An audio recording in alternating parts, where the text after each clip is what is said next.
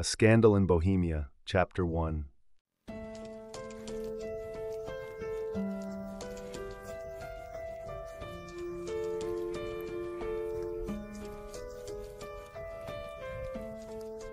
To Sherlock Holmes, she is always the woman.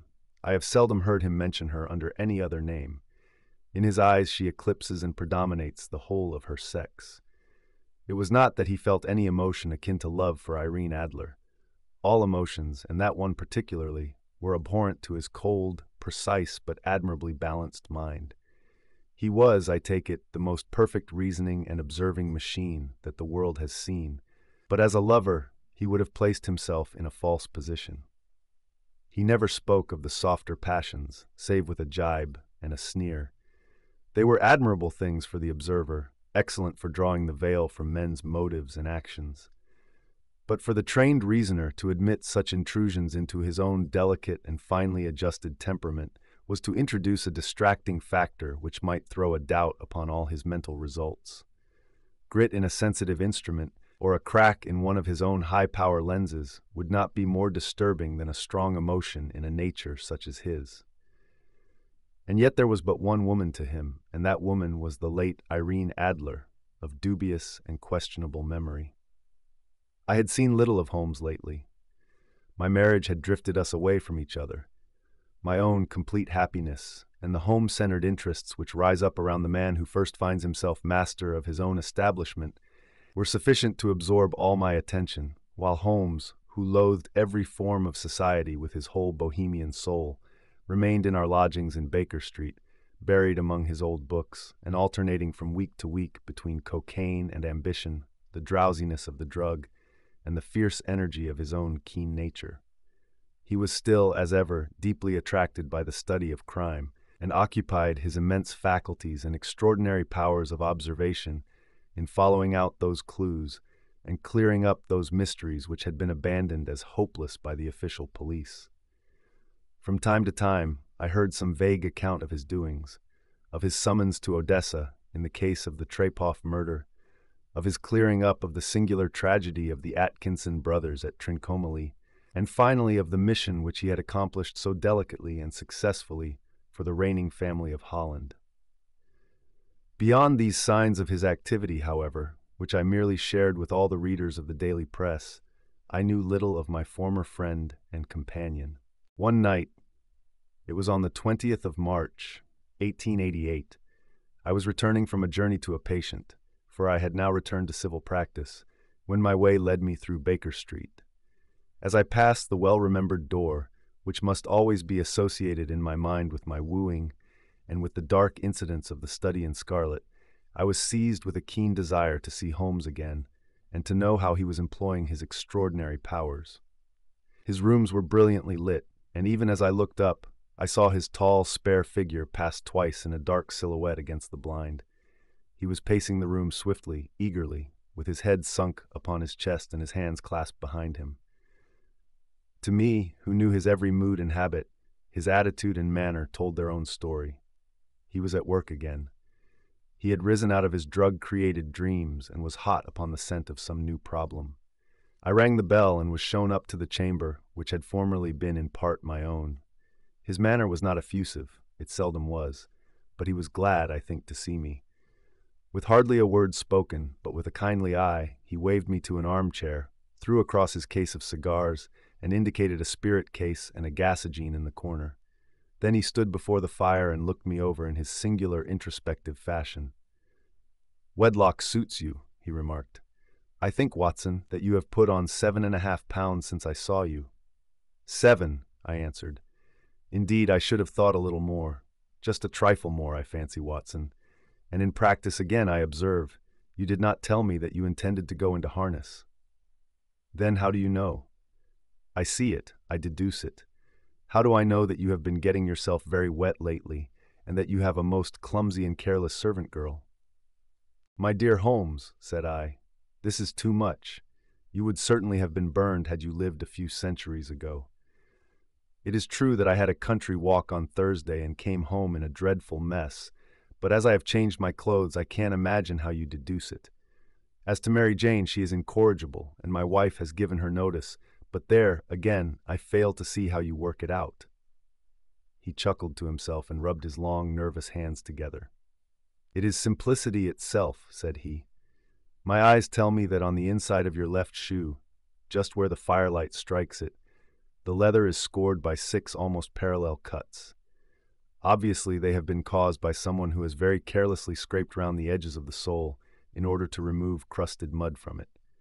Hence, you see, my double deduction that you had been out in vile weather, and that you had a particularly malignant boot-slitting specimen of the London slavey. As to your practice, if a gentleman walks into my rooms smelling of iodoform, with a black mark of nitrate of silver upon his right forefinger, and a bulge on the right side of his top hat to show where he has secreted his stethoscope, I must be dull indeed if I do not pronounce him to be an active member of the medical profession." I could not help laughing at the ease with which he explained his process of deduction. "When I hear you give your reasons," I remarked, "the thing always appears to me to be so ridiculously simple that I could easily do it myself, though at each successive instance of your reasoning I am baffled until you explain your process, and yet I believe that my eyes are as good as yours." "Quite so," he answered, lighting a cigarette and throwing himself down into an armchair. "You see, but you do not observe. The distinction is clear. For example, you have frequently seen the steps which lead up from the hall to this room." "Frequently. How often?" "Well, some hundreds of times." "Then how many are there?" "How many? I don't know." "Quite so. You have not observed, and yet you have seen. That is just my point. Now, I know that there are 17 steps because I have both seen and observed. By the way, since you are interested in these little problems, and since you are good enough to chronicle 1 or 2 of my trifling experiences, you may be interested in this." He threw over a sheet of thick pink-tinted notepaper which had been lying open upon the table. "It came by the last post," said he. "Read it aloud." The note was undated and without either signature or address.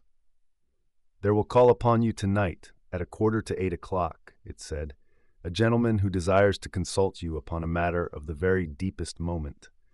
Your recent services to one of the royal houses of Europe have shown that you are one who may safely be trusted with matters which are of an importance which can hardly be exaggerated. This account of you we have from all quarters received. Be in your chamber then at that hour, and do not take it amiss if your visitor wear a mask." "This is indeed a mystery," I remarked. "What do you imagine that it means?"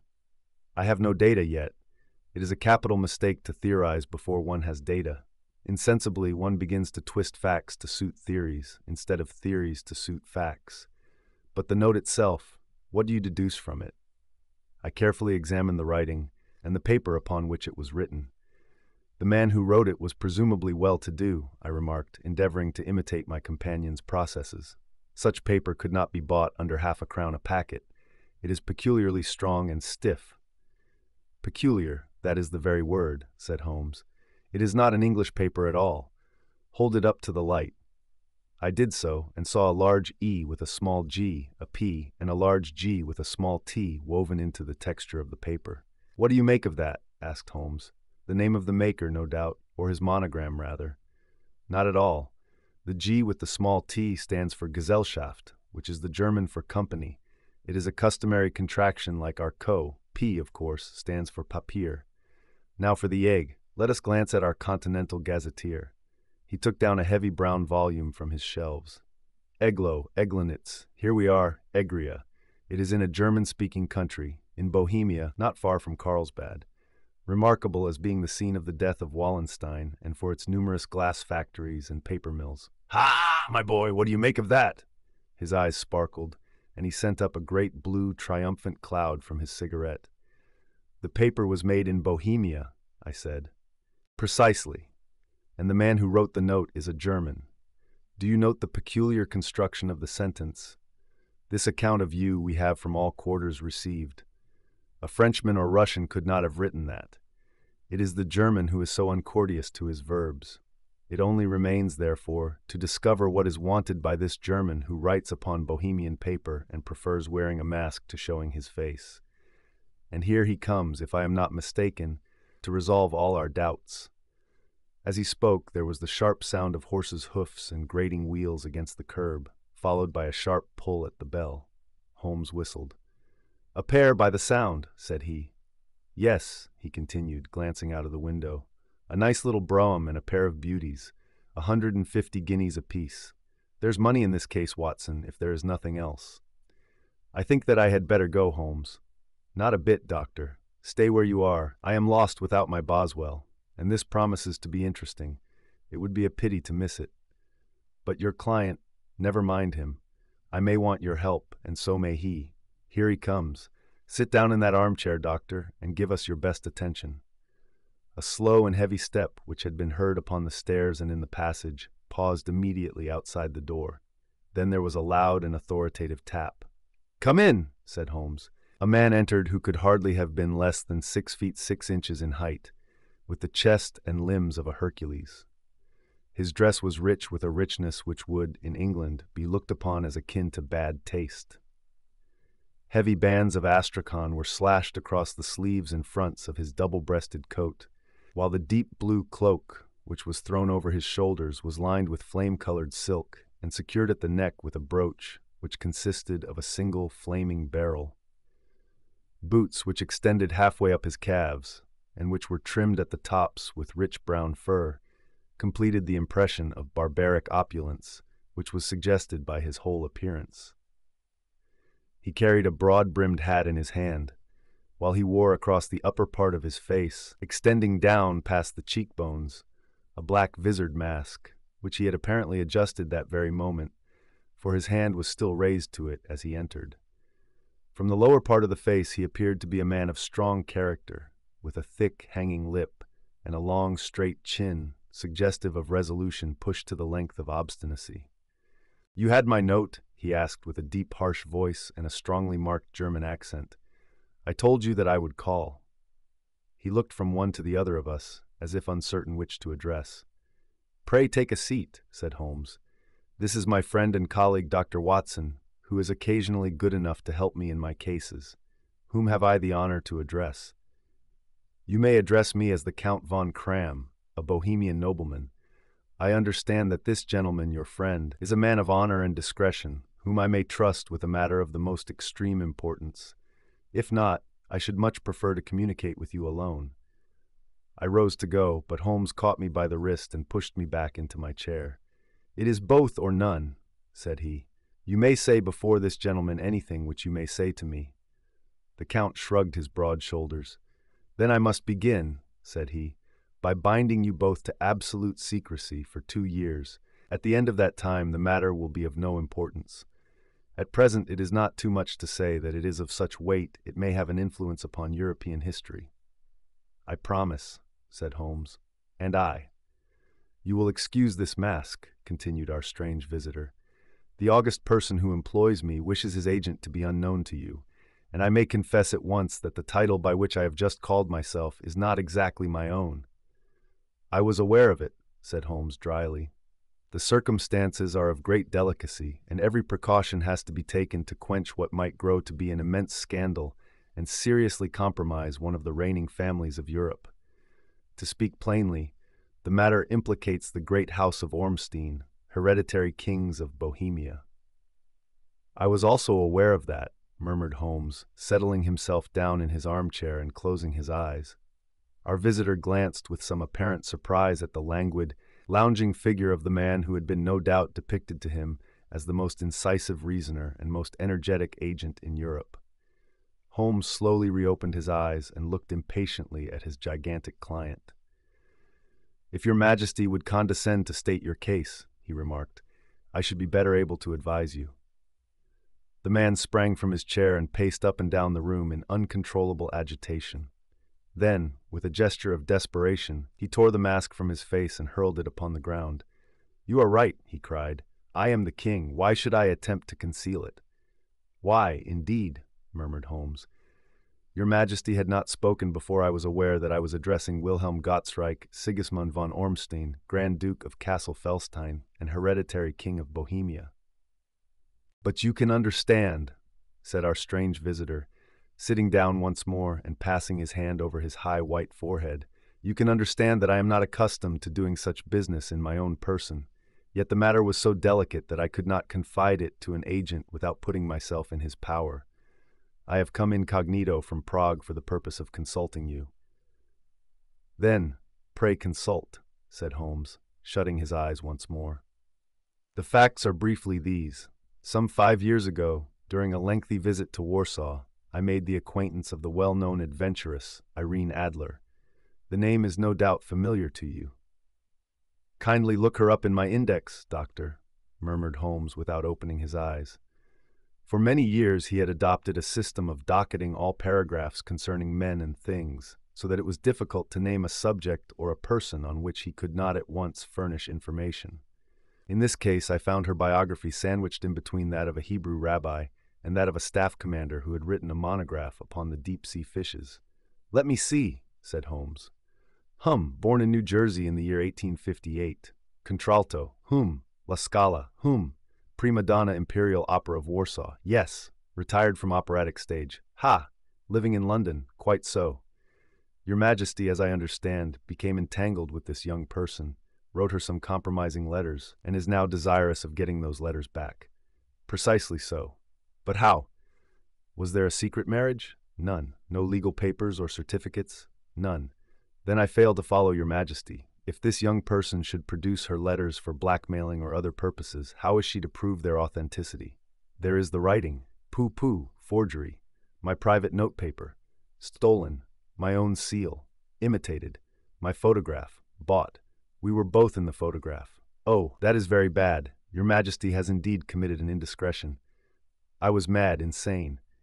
"You have compromised yourself seriously. I was only Crown Prince then. I was young. I am but 30 now. It must be recovered. We have tried and failed. Your Majesty must pay. It must be bought." "She will not sell." "Stolen, then."